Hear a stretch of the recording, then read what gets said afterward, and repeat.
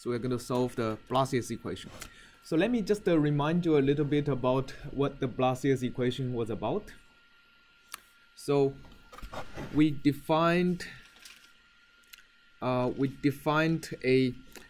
streamline function psi, and we derived the equation according to we derived a non-dimensional version of the equations that solves for phi of phi. And that is basically we non-dimensionalize the streamline function into f, and we also non-dimensionalized the y coordinate into a non-dimensional version eta. After this non-dimensionalization, the equation becomes the third order derivative of f plus f times f second order derivative equal to 0. Right? We remember that, right? And what are the boundary conditions we supplied? 0, 0. F of 0 equal to 0. So that's almost an arbitrary choice, right?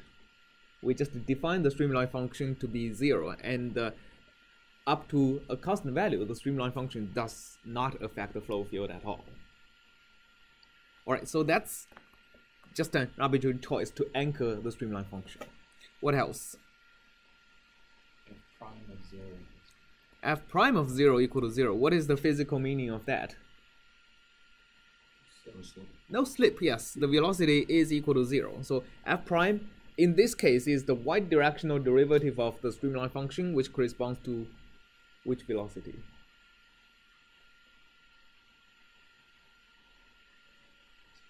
X velocity, right? So y derivative of streamline function is x derivative.